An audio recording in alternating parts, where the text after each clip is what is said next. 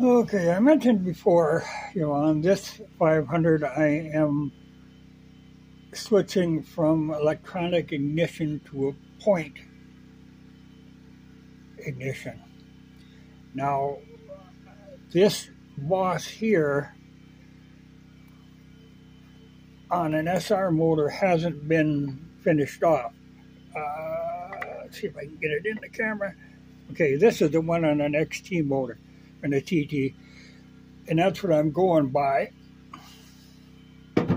So I machined that down like 42 thousandths to give me the necessary clearance. Now I have to drill a 9mm hole to accept this shaft.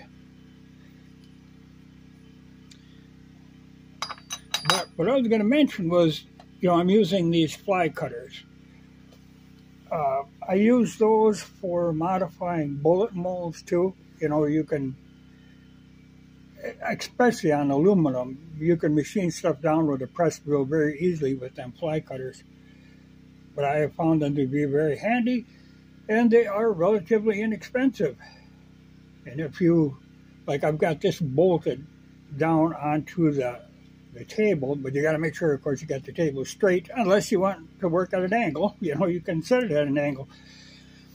Then I can just simply rotate the table to hit where I want. But you can take off just a small amount at a time. You can see just little fine shavings and whittle it down right to where I need it. Now I just got to be very sure on centering this hole for the drive. But this was the nerve-wracking part, the drilling a hole. Well, and it's not just a hole, it's a hole that goes down, and then a smaller hole has to be drilled at an angle into the flywheel chamber that oils this end of the shaft. But drilling a hole is no big thing. In fact, if I should accidentally go too big on it, I could very easily put a bushing in there, which would make more sense than running right into aluminum, but that's the way they did it. And there's really no strain on there. There's this is the shaft that runs in that hole, but there's a big bushing that runs on the outside that supports it. So that's just really more of a pilot. And then there's another on the outside, so not a big thing, but I'm going to have to use the cover to line up to make sure you get that hole right in the center.